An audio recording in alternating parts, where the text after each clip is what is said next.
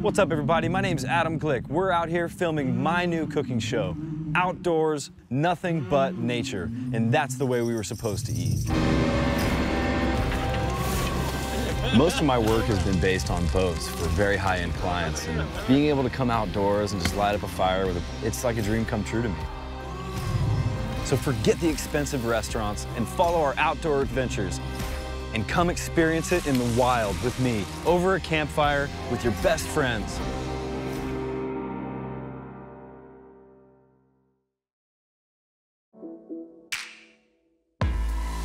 When you roll into Chelan, Washington, it is all vineyards. This place is gorgeous. So I'm meeting up with Matthias Giraud. He's incredibly high-strung. Apparently he jumps off of cliffs and things.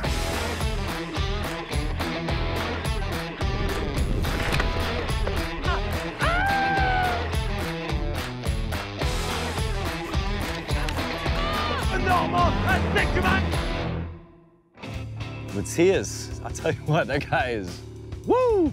He keeps me on point, I'll tell you that right now. If I were ever to be jumping out of an airplane, I'm pretty sure I want Matthias in the other airplane, because he's the guy that's gonna push you out.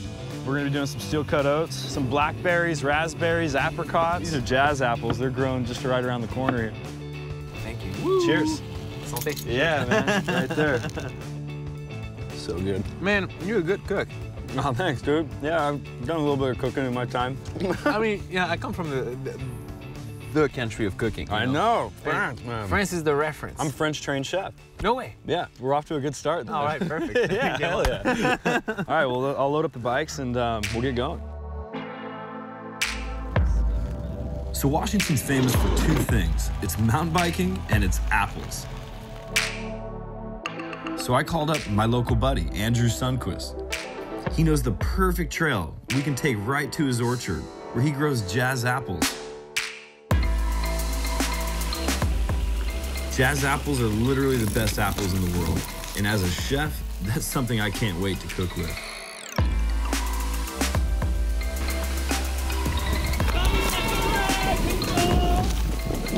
So now that we've worked up an appetite on the Echo Ridge trails, let's head down to the orchard. That was a killer ride coming down the hill, huh? Yeah, that was awesome. Fun. Yeah, that was a good time. It makes itself burning. What is it that constitutes the perfect apple? Well, generally we look at the color of the apple. So with jazz, we're going for that intense red, that real brick red. A lot of times the background color is changing over to a yellow when the fruit gets more mature. Now, is that the side that gets the least amount of sun? Absolutely. Is that yep. why? Yep. Yeah, the side that gets the sun is going to have the most color. Jazz is a cross between a Gala and a Braeburn apple. Honestly, being around all these ripe apples is making me hungry, man.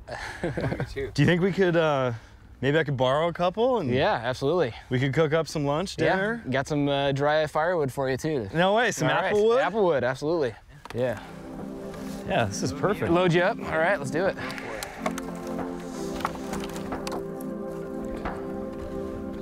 I like to kind of build my kitchen, you know?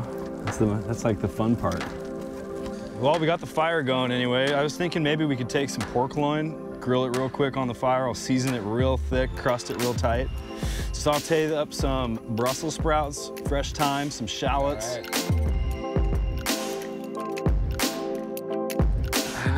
This wouldn't be French thyme without the French herbs. I told you, man. So anyway, we got a beautiful fire going. Let's make it happen.